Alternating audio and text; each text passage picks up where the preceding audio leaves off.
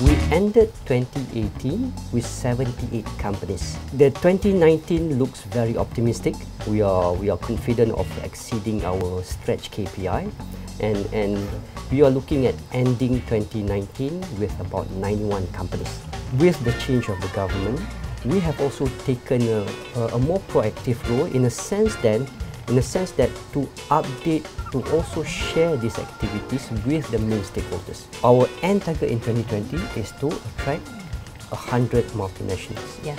And this is again back to our mantra and how we have been doing things. We want to target even more.